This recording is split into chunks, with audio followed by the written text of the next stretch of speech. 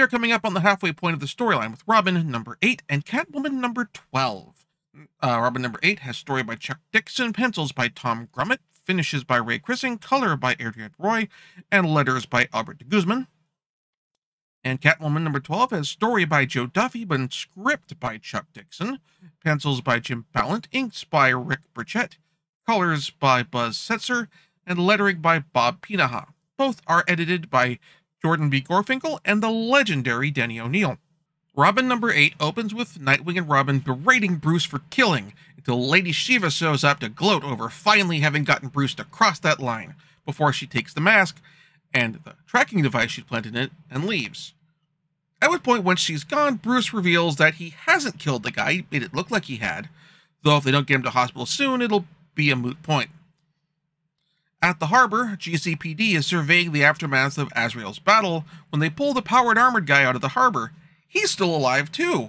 Neither one has committed actual active acts of murder. Yay, team! Elsewhere, a Mr. Selkirk, presumably the man behind the arms trafficking operation, gets a call from one of his backers telling him that he needs to resolve this. And at an abandoned theater, Lady Shiva meets with all the remaining ninja from the Armless Master, who are waiting for their boss, and leaves the Bat Tengu mask. Well, also after killing them, of course, because it's Lady Shiva. She's not going to leave a rival alive. They just crazy talk. On the GCPD side, the Gordons suspect that this is all building up to something. Not quite sure what. However, finally, in Blackgate, the imprisoned Arkham escapees are restless, and Bane regains lucidity and says, "He has returned," as the issue ends with Bruce Wayne, in the Batsuit, in the Batcave, descending into Harold's hideout. Catwoman number 12 opens where, after 5 issues of teasing, or I think 6 issues, no, 5 issues carrying last time, of Bruce going to the rooftop parapet and then backing away, this time Batman leaps. He makes the swing successfully, making it clear to the reader that truly Batman is back. Elsewhere in Gotham, Catwoman is also investigating the same gun-running operation that Azrael's working on, only for the loaded-for-bear guards who are expecting Azrael because he's been ripping through everything like a hot knife through butter to knock her out, though she does get Selkirk's name first. Elsewhere, Azrael is driving the Batmobile through Gotham streets like Kurgan through New York in Highlander, causing a slew of traffic accidents in his wake, hopefully non-lethal, as he obsesses over Leha.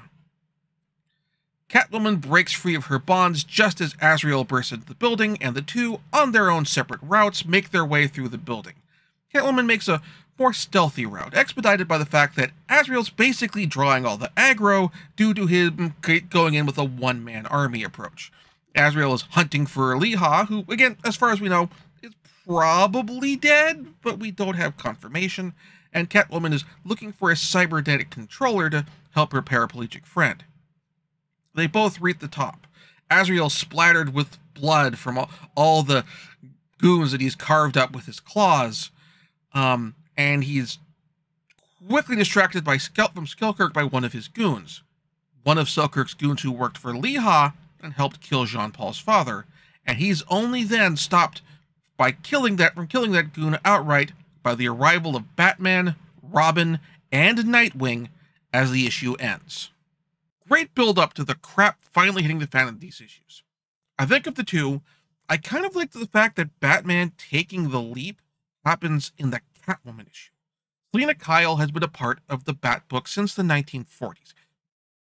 Actually, honestly, possibly longer than Robin himself is. I think he actually predates the 40s. And back when she was just called the Cat and was doing her burglaries in a ankle-length dress. And so if this moment isn't going to happen in Batman and Detective Comics, not happening in the book that bears the character's name or the book where the character first appeared, honestly, Catwoman's book feels like the right place for it. I also appreciate the reveal that Azrael actually hasn't killed anyone didn't kill anyone last issue. Thus far, the deaths have been at his hands have been through deliberate inaction rather than deliberate action, and that's an important difference. If Jean-Paul actually did kill someone, then it's harder to have an ending at the end to come out of this in a situation where we don't have Jean-Paul going into custody or perhaps even taking his own life. With him going to custody, having the tricky issues of he's a guy who knows who Batman is, who's now in prison.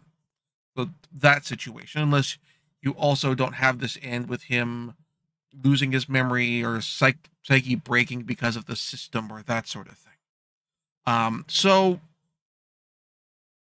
I like to have this option where we can have a theoretical route coming out of this, which ultimately they end up taking, of Jean-Paul becoming a hero again as Azrael after leaving the mantle of the Bat behind. Next time, Jean-Paul and Bruce finally has fight.